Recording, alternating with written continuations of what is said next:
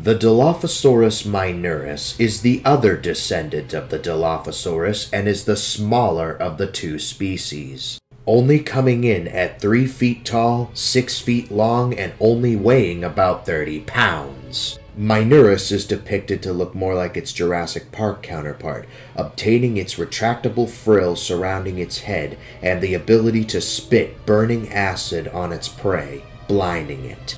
Dilophosaurus minoris mainly travels in groups of 6 to 8 members and mostly hunts creatures smaller than itself, but isn't afraid to tackle larger prey. They compete for food and territory with the Camoraptor, the Diablosaurus, and the Dilophosaurus supremus.